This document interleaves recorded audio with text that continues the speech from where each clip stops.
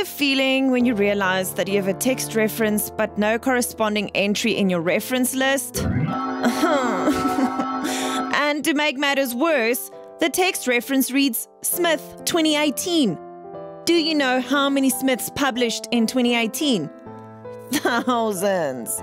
They wrote journal articles, books, book chapters, internet articles. It's like finding a needle in a haystack. A damsel in distress. Hello, my lady. Are you perhaps missing a shoe? Well, yes. A shoe and a reference. Thank you, Mr. Cite-a-lot. Prince Cite-a-lot. Your personal reference manager. I collect your references, sort them, and even cite while you write. I can also compile your reference list with a click of a button. I must say, that sounds too good to be true. Well, reference managers like me can make things easier, but there are a few things you need to know. Let me start at the beginning. I am part of the reference software family. You might have heard of EndNote and RefWorks, which you need a paid subscription for, or the freeware Mendeley or Zotero. We provide a platform where you can insert every single source that you use. In this way, the source Smith 2018 that you used cannot get lost. We work closely with your word processor. When you integrate sources in your text, we help you to insert the text references and automatically create a reference list entry for each of them. In that way, you do not have to compile a reference list by hand and so avoid your present unfortunate situation. Let's take a look at EndNote, for example. Once you are subscribed and have installed EndNote on your computer, you can start to populate your EndNote library.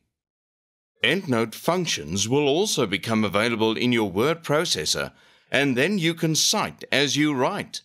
But there's a catch. As you know, there are many referencing styles with their own guidelines. In the Reference Manager, you have to specify the style in which you want to reference. Many of us have the guidelines for popular styles such as Harvard, APA, and Chicago. However, some universities and journals have their own house styles. Then, you have to find and upload the specific style sheet into the Reference Manager before we can accurately help you with citations and the reference list. This can get quite technical. I would advise you to attend training if you plan to use EndNote extensively. Remember that your librarian can point you in the right direction. Now for a quick demonstration of EndNote, just to show you what miraculous things we can do. Let's import a reference from the Google Scholar database into the EndNote library. Here you can see the source. Click on the Cite icon. Right at the bottom of this window, click on EndNote. Follow the instruction. Once in EndNote, your reference will be displayed. Double-click on the reference to see if all the relevant fields are present according to the source type. Check if the 4 W's are there. After paraphrasing from a source, you need a text reference.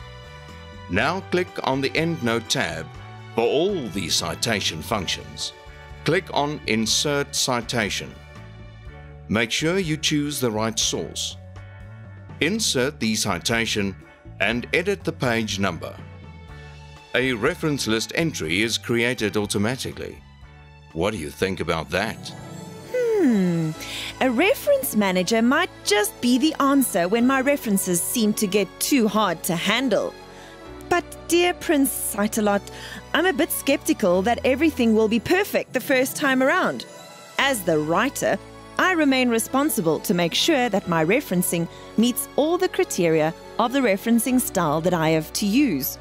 Yes, my dear Referella, You are absolutely correct. To reference happily ever after, you need to understand referencing principles before you and your reference manager can drive away into the sunset. Referella, yes!